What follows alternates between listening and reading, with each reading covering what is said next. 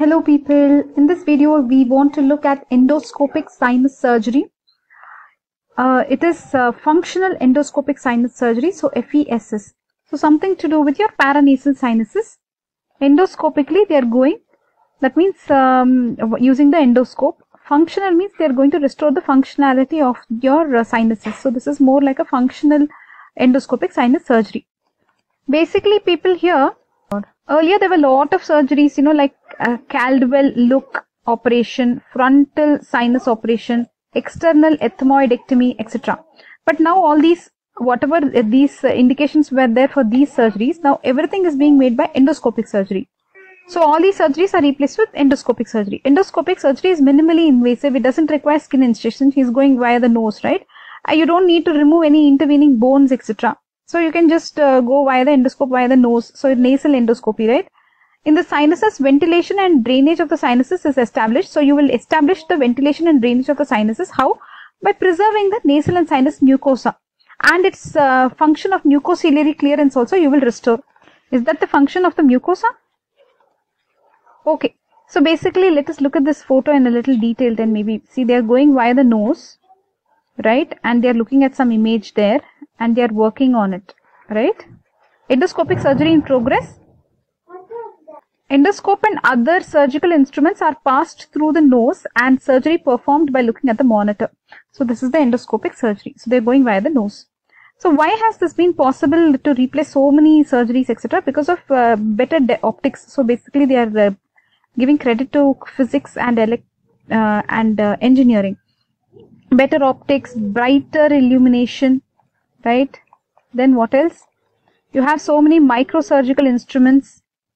So you can work with these endoscopes and you can precisely remove tissue without stripping mucosa. Concomitant developments in imaging techniques. So you have CT, MRI to precisely define the area of pathology. Then you have these soft tissue shavers called as microdebriders. So these are some microdebriders are some tools, right, to remove nasal polyps, soft tissue masses, mucosa, etc. Everything you can remove. See, these all microdebriders, they will reduce bleeding to a great extent. When you have bone cutting drills also, so you can remove any bony obstruction. Okay, so you have some bone cutting drills also, you can remove any bony obstruction. So latest advancement they are saying is computer based image guided navigation surgery, right? So you can computer assisted image guiding, okay, guidance. So all this will help you. Some new instruments, endoscope, optics, what else? Computer, CT, MRI, microdebrider, bone cutting drills. Everything finally helps you make this surgery possible. Look at this. How do you pronounce this? SOMED. Microdebrider used in FESS. See this? This is a microdebrider. So it has suction, which is one. One is a suction, guys. So this is the suction, 1. 2 is the irrigation tube. So something is coming in here, something is going out here, suction, irrigation. 3 is blade, and you have various type of blades, and the number 1, which is the straight blade, is used for FESS. For FESS they are using only the straight blade. So this one and all you use for what? Maxillary sinus and adenoidectomy, etc., which are bent. But straight one they are using for FESS. So you understood, right? Microdebrider with this blade. Look at these, some instruments used in FESS. So here you have the probe. Then here you have the sickle knife. Here you have the curved suction. Here you have the straight Beckesley forceps. Curved Beckesley forceps. Forceps only, right? This one is retrograde true cut forceps, a curette, straight curette, and lastly a J-shaped curette. So did you get it, guys? You really don't, at this moment you don't need to know this, but so many instruments also we told you. So these are all enabling the surgery. And the main thing that's enabling is what? Endoscope. So this is an endoscope with fiber optic cord. So what are the indications for this FESS surgery, guys? You can write almost everything, okay? So first of all, let us see. Whenever there is sinusitis, right? Look at this one. First of all, sinusitis you write off. I think that will be easy to write because you're doing the sinus surgery, right? Functional endoscopic sinus surgery. So sinusitis you will write. Again, sinusitis is there here. Again, sinusitis is there here. What else? Everything is sinusitis only then. Okay, so now let us catch these sinusitis. Wait. So bacterial sinusitis, which is chronic, unresponsive to medical treatment. Then you have acute bacterial sinusitis, which is recurrent. Then you have polypoid rhinosinusitis. Okay, this is diffuse nasal polyposis. Then you have fungal sinusitis with fungal ball or nasal polyp. Okay, so these are all the ones which have the word sinusitis in them. Then you have antrochoanal polyp. This is nothing but coming from the maxillary sinus, right? Then you have the mucocele of frontoethmoid or sphenoid sinus. So this is coming from the frontoethmoid or sphenoid sinus, a mucocele. Then you have control of epistaxis by endoscopic cautery. So epistaxis, if somebody has nosebleeds, so they are going to do some cautery. You can remove foreign body also, it seems. And endoscopic septoplasty. So nasal septum, if you want to do some surgery, you can do this endoscopic septoplasty. I think these two are also related to sinus only. So we'll keep them here. So sinusitis, bacterial, chronic, acute, rhinosinusitis, polypoid rhinosinusitis. Rhino is nothing but nose. So nose and sinus, same thing. Polypoid, basically nasal polyposis they are talking about. Fungal sinusitis, which has fungal ball or nasal polyp. Okay. Then antrochoanal polyp, mucocele of frontoethmoid or sphenoid sinus. Then epistaxis, foreign body, septoplasty. Okay, those three are they are not exactly referring to the sinus there. Okay, they want to remove a foreign body, they want to control epistaxis, they want to do septoplasty. Okay, so what advanced things you can do with nasal endoscopic techniques? Let us see. So guys, basic things you understood, right? What and all they will do with this functional endoscopic sinus surgery. So anything related to sinus, like frontal sinus, any problem, maxillary sinus, any problem. So rhinosinusitis, which is bacterial, fungal, nasal polyps, antrochoanal polyp. Then what else you saw? Fungal ball, fungal sinusitis, right? Then what other three things you saw? Epistaxis, cautery, they'll do. Foreign body removal, they will do. Any septoplasty surgery, they will do. Okay, now we will move to this one.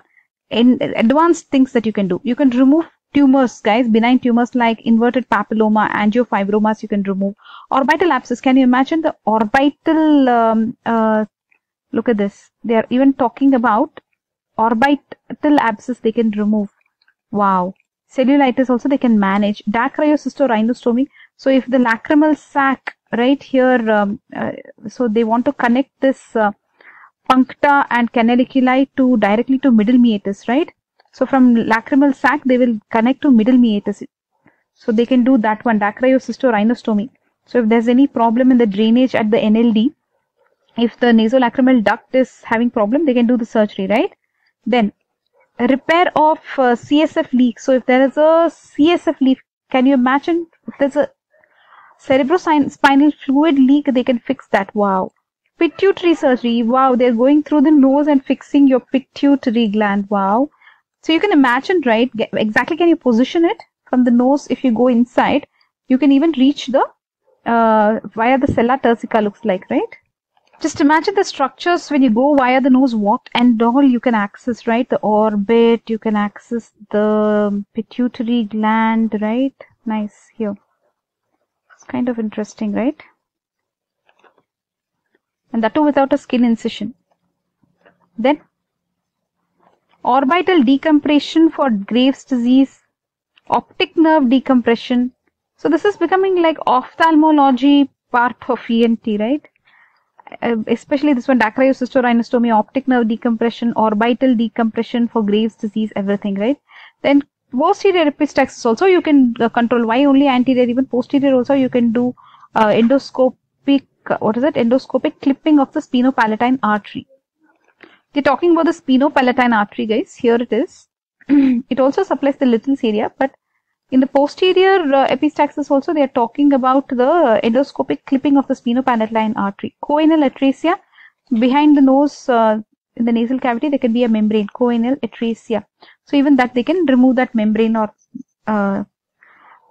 make it patent or something. So basically, these are the advanced things that you can do. So what are the advanced things that you can do by going by the nose? Reach the pituitary orbit, optic nerve, dacryocysto-rhinostomy. Then what else can you do, guys? Can you say? Yeah, posterior epistaxis, you can control. You can remove benign tumors. You can remove this if there is choanal atresia, you can fix that. Then what else can you fix? Let's see. Did we cover everything? Yeah, looks like we covered. CSF leak. Yeah, this one we forgot. CSF leak also you can fix. Okay, guys, did you understand the uses of what? Functional endoscopic sinus surgery. Can you say functional? Functional. Endoscopic? Endoscopic. Sinus? Sinus. Surgery. Surgery. FESS. FESS. Okay, let's look at the contraindications now. So people should be extremely skilled in all this, right? They should know about these instruments, etc. And some diseases are not accessible by endoscopic procedures. So let us look at these. So there are some limitations like lateral frontal sinus disease. So frontal sinus, but the lateral part looks like. Okay, touch your frontal sinus part and see the lateral. Obviously via the nose if you go, I think you cannot reach the lateral part of the frontal sinus. And stenosis of internal opening of frontal sinus. So exactly frontal sinus has some limitations, looks like. Stenosis of the internal opening. Okay, then osteomyelitis. Obviously osteomyelitis and all, bone and all, you cannot manipulate, right, because of this bone disease. Then threatened intracranial or intraorbital complication. So if there is any intracranial or intraorbital complications that you feel will happen, then you should not do this surgery. Okay. So can you say the contraindications like intracranial, intraorbital, any threatened complications? Then you should not do if there is some frontal sinus lateral disease or some internal opening of the frontal sinus is stenosed, or then what else did we see? If there is no proper instruments or there is not so much experience, and osteomyelitis, don't forget. So you should not do osteomyelitis. Okay. So anesthesia, what anesthesia they will give here? They will give general anesthesia. Local also can be used when you have limited work to do. Okay. So what is the position? The patient will lie supine with head resting on a ring or a headrest. Some prefer to raise it by 15 degrees. How do you think this patient is positioned, guys? Do you think the head is risen by 15 degrees? We can't see any ring on which the person's head is, or the headrest we are not able to see here. But this is the position, just supine you can remember. It's pretty simple. Techniques, now there are some techniques, surgical techniques are there, anterior to posterior, posterior to anterior. So anterior to posterior, if you're going Stamberger's technique. Okay, Stamberger's technique. Posterior to anterior, Weigand technique. Guys, focus here. We are looking at the techniques. You can go anterior to posterior, Stamberger's technique. This they are saying from uncinate process backward to the sphenoid sinus. That means what you people feel. So something like this. This is uncinate process. From here, they will go backward to sphenoid sinus. That's it. This is anterior to posterior. Next technique is some Weigand's technique, posterior to anterior. How he'll go here from the sphenoid sinus, he'll go and proceed anteriorly along the base of skull and medial orbital wall. So he starts at sphenoid sinus. So obviously it is posterior to anterior. So simple. Okay, guys, focus here. This is mostly done in extensive polyposis or in revisional sinus surgery. So whenever there is too much polyposis or they are doing revision surgery, so I think they go front and then come back as a revision. What do you say, guys? Revision sinus surgery, revisional. So two techniques you got. Now let us see the steps of the operation. What else is left? Steps we will see. Then some uncinectomy. Then what is this? Bullectomy. So many things are there. We will look at this. Steps of operation. Something here. Sphenoidotomy. Nasal packs. So how the surgery exactly they do, we have to look at. Post-operative care. How will you care for the patient? complications that can arise because of this FESS surgery. So all that you have to read, right? Let's do one thing. Let's continue the steps and complications and all in the next video. For now, you just take a recap of what we saw. We saw functional endoscopic sinus surgery. We saw what it has replaced. It has replaced this Caldwell look, frontal sinus operation, external ethmoidectomy and all it has replaced. It is minimally invasive. You don't need skin incision or removal of intervening bone to access the disease. Some bone they will have to remove though. And the mucosa you can retain. So ventilation and the drainage of sinuses you can establish even by retaining the nasal and sinus mucosa. And the function of these, the mucociliary clearance, everything you can retain. So this is all possible because of better optics, better illumination, better microsurgical instruments, endoscope, CT, MRI, microdebriders to remove these nasal polyps, tissues, etc. You have bone cutting drills which are available to remove bony destruction, and you have computer based image guided navigation, right? So all this makes this endoscopic surgery possible. So here is the microdebrider zoomed, right, with a straight blade that you can see here. Then these are some instruments that are used in FESS surgery. This is the endoscope with fiber optic cord. Indications, you will use it for all types of sinusitis, chronic bacterial sinusitis, acute bacterial sinusitis, which is recurrent, which you cannot manage, all that. Then polypoid rhinosinusitis, this is diffuse nasal polyposis, fungal sinusitis with fungal ball or nasal polypi, anthracoanal polyps, mucocele of frontoethmoid or sphenoid sinus. To control epistaxis, you'll do cautery, you'll remove foreign body, you can do septoplasty. Not just this, so many advanced techniques, so many advanced things you can do nowadays with this endoscopic techniques. Can you imagine? You can remove benign tumors, and you can go to the orbit also and remove, you can manage this orbital abscess and cellulitis. You can do dacryocysto-rhinostomy. You can do optic nerve decompression, orbital decompression for Graves' disease. So all those are ophthalmology things. You can do some central nervous system things, repair of CSF leak, pituitary surgery you can do. Wow, interesting, right? If there is a posterior epistaxis, you can do endoscopic clipping of the sphenopalatine artery. And choanal atresia, if it is there, you can handle that. Okay, fix that. Contraindications where you don't do this, if there is inexperience or lack of all these instruments that you need. Some diseases are inaccessible even with this procedure, like lateral frontal sinus disease, stenosis of the internal opening of the frontal sinus. So with frontal sinus, there seem to be a little limitation. Osteomyelitis, bone disease, you should not do because bone disease, usually they don't want to manipulate any bone. Intracranial and intraorbital complications, if you feel that you may land up with an intracranial or an intraorbital complications, you should not do this surgery. Okay. Anesthesia, they'll give general, mostly preferred. Local, if you have very minimal work to do. Position is just supine. You raise it by 15 degrees if you require the head. Techniques, you have anterior to posterior, Stamberger's technique. And posterior to anterior is Weigand. So when will you go Stamberger's? Show me Stamberger's. Stamberger's is from the uncinate process to sphenoid sinus. This is Stamberger. Then this sphenoid sinus forward. This is the Weigand's theory. So it is from sphenoid sinus, proceeds anteriorly along the base of skull and medial orbital wall. Just remember, this is done when there is extensive polyposis and in revisional sinus surgery. So when you're studying forward, you will study forward. Then when they are revising, they're coming backwards. Okay. Steps of operation, we have to look at.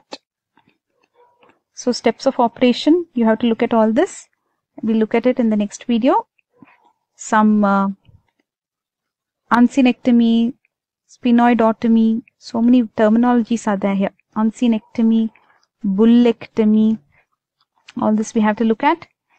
Post-operative care we have to look at. And complications also we have to look at. Okay. So that's all for now in this video, guys. We'll meet you in the next video. Bye bye.